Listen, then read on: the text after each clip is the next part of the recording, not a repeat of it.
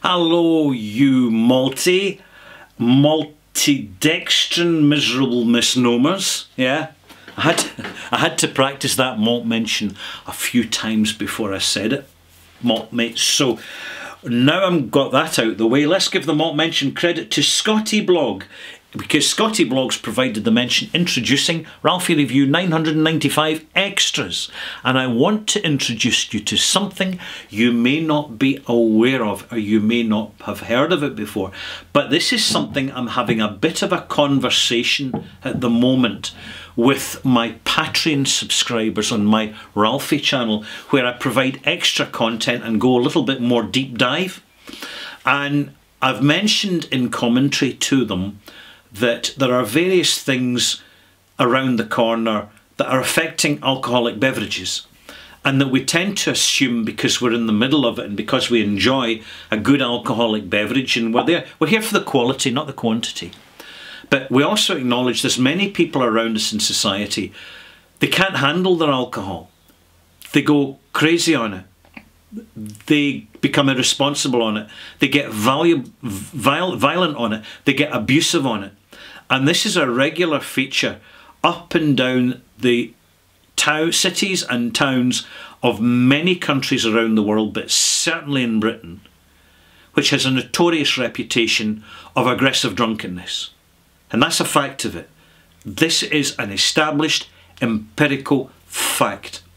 And the idea is that, well, education is the key to success. And actually education has got a lot to do with it, as does accountability. In other words, when people are being drunk and abusive, they should be arrested and they should spend the night in jail. And then they should be fined when they're sober. Make sure they're sober first and then fine them a few £100. Then they'll think again. But it's more complex than that, you see, because the law's changing. Law and order is the old concept of it. That is changing because society is changing. And one of these changes is that people look for opportunities and find opportunities with innovations. And one of the innovations that I've mentioned has been synthahol. Now, synthahol first appeared in an early episode of Star Trek, and it was basically synthesized alcohol so that people could drink it on a starship and get a buzz, but then not get pished and start getting aggressive and violent and start using laser weapons and phaser guns and all the rest of it. These things matter in a starship, particularly when you're intergalactic and you're getting chased by the Klingons. So, synthahol is an idea that started as a science fiction concept, but in fact it's now become real. And there's a company called GABA Labs, and they are now developing, chemists are developing, synthetic alcohol substitute. And by the way, there's already a market for it, because I don't know where you are, but where I am, non-alcoholic cocktails are a thing. People are going into bars now and saying, I want a non-alcoholic gin and tonic. And they're getting it. They want a non-alcoholic red wine, white wine, even a non-alcoholic champagne. And they're getting it. A non-alcoholic spirit? Yeah. Sipsmith. It's a good example. There is a number of non-alcoholic herbaceous quote-unquote spirits which have no alcohol in them, and they're selling for pretty hefty prices a bottle. The last time I clocked it was £22 a bottle. Now bear in mind, there's no duty and taxation if there's no alcohol in the product. There's only value added tax in the UK. So inevitably, absolutely, you have got distilleries around the world, whether they be making bourbon, rum, Scotch whisky, Irish whisky, rye, cognac, Armagnac, whatever. Now, I suspect the last people to take up in synthahol will be the French, because they value alcohol, right, properly. It's part of the culture. But elsewhere, you can see that alcohol makers are saying, I tell you what, if we could have a low alcohol spirit, which is half alcohol, half synthahol, we could sell it as a spirit and pay a lot less duty and taxes. You see, decisions are driven by the money. It's all about the money. You got to understand the money. And I know I'm being a little bit kind of facetious here and comedic, but seriously, the more you understand how money works, the more you see how innovations actually happen. The drinks industry is worth multi-billions a year globally. Many multi-billions. In fact, I would say trillions. But hey, what do I know? When you actually really add it all up. And not just the alcohol, but the tourism, the visits, the peripheral spending around alcohol. It really is hugely valuable.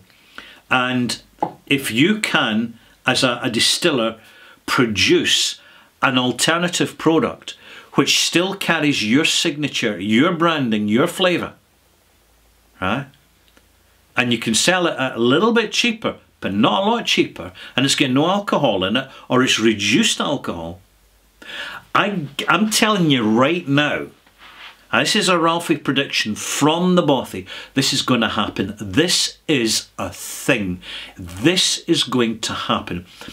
We're already seeing the signs of change in Japan. In Japan, the Japanese government have had to have a campaign to encourage young people under the age of 25 to actually consume alcohol. And globally, there's a young middle class generation who are now so used to the consumption of cocaine that they're finding the alcohol's getting in the way of the cocaine. You've also got a generation who do not want to be seen in public consuming alcohol because they can't trust their own controls, and if anything negative appears in social media in any context that shows that they might be drunk, this could impact their career, promotion, credit scoring, health availability. This is just how things are changing. It's how things are. And alcohol producers, the ones that stick purely to alcohol in the future, will find their base of customers slowly eroding and steadily dissipating as the distillers who have adapted, embraced and diversified into combining alcoholic and non-alcoholic beverages hold their ground and in fact grow their business. It may seem strange to us at the moment, but what I find as an online reviewer, I get this enormous overview, a global overview of what's happening. I see the way the winds of change move. And although it's not a thing for the next couple of years, it will be a thing in the future. And it's called synthahol. It started in Star Trek, but it will be coming. It will be landing at some point in a bar near you. You'll see the non-alcoholic beverages. Then you'll find the synthahol variants, the naturally derived, allegedly, perhaps, and also pharmaceutically derived alcohol alternatives where you consume it, you feel good, you get a bit of a dizzy, but see when you're ready to sober up. Unlike alcohol, you don't have to wait. You just take the tablet. 5 minutes later, you're sober. And this matters to people. Really, really interesting times we live in. I thought that I'd share that with you. It's been a big discussion with my Patreon supporters on that little channel, the subscription channel. And I've been adding to that because sometimes people say, hang about, that can't be real. But I'm telling you, malt mates, synthahol is real. I'll put a link down below in the description box to the site which is developing GABA, which is the synthahol brand. I'm Ralfy. Thank you for watching. Please subscribe if you haven't. And I tell you what, we'll see you soon, you wonderful people.